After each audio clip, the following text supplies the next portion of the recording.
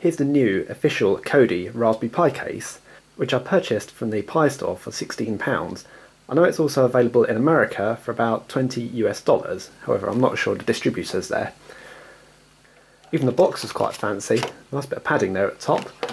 We've got a nice thank you card. Thank you for supporting open source, because a percentage of the profits of this case go towards the XBMC Foundation. Undisclosed percentage though. So the case comes with 4 screws and a thermal transfer pad. So the case is aluminium, and you can see the part of the case that juts out here, which will sit on top of the processor. So it really does feel quite nice and sturdy, and yes, that is aluminium. The top is a rubberized plastic, so that's a bit softer. But you can see there it is aluminium across the top with a plastic cover just clipped on that could possibly come off. Not worried about that though. The base is plastic. I'm not sure how this goes together yet. I haven't picked up the Pi to try it yet. So I've seen it's compatible with the Pi Model 2 and Model 3. Looks like there's little ventilation points there underneath. The side of the case has cutouts for the power supply, HDMI, what's that going to be, audio, USB and network. You can see it's been made by a company called FLIRC or FLIRC, I'm not really sure of the pronunciation there. Okay, well this is just the first stage so far with just the Raspberry Pi sat on the base. You can see the 4 holes that line up there. The micro SD card slot, that's going to be quite hard to get that out of there. You can see there's a very little gap. Yeah, I can barely get my fingers around that. Okay, it's not every day we're going to be taking that card out. I just wanted to sit in there nicely while the device is running.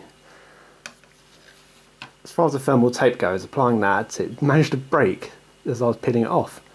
I wasn't doing it that hard, so I've just got it stuck one side. I'm going to leave the top piece of tape on there for the moment while I test this out. Well, that's the case assembled now with the Pi inside. I missed off these rubber feet at the bottom when I was looking at it earlier. Yeah, that's screwed in now. 4 screws holding the case together with the Pi securely inside, sandwiched between. Lines up beautifully there. Look at that. Perfect. Let's start it up and see what it's like. Oh, the only thing I've noticed is I can't tell whether the heatsink of the case is actually lined up perfectly with the CPU. Unfortunately, I can't see it there, and I can't really feel it either. Here's the new Kodi Pi case situated inside my network cupboard. As you can see, it is pretty busy in here. Not much indication to see where the Pi is actually on, but I can just about make out the network light there. This is the downside for the Pi 3, and they do mention that.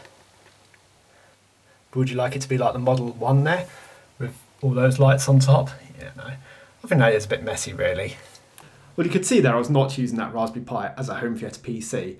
Now, I do think Kodi on a Raspberry Pi does make a good home theatre PC, but I wanted an excellent one, and for that I used an x86 system, Linux-based, that is running Ubuntu server, boot straight into Kodi. I really like that. It can bitstream Dolby True HD and DTS HD, which the Pi can't. Still, I really do like Kodi, so I bought that case, and it solved the problem because I was in need of a case for that Raspberry Pi Model 3, which is running a web server. So it's running 24/7, and it does get pretty warm.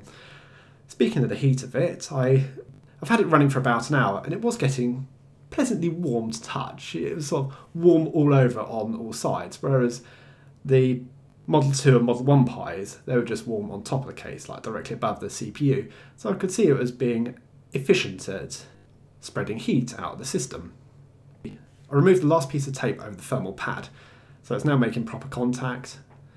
So I'm quite happy with it. So I'll see you all later.